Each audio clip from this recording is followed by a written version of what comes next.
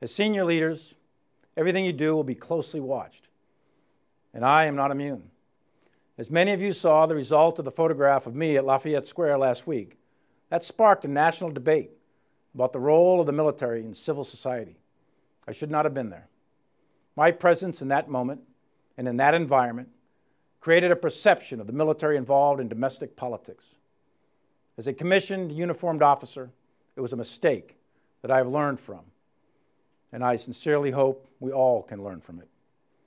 We who wear the cloth of our nation come from the people of our nation, and we must hold dear the principle of an apolitical military that is so deeply rooted in the very essence of our republic. And this is not easy.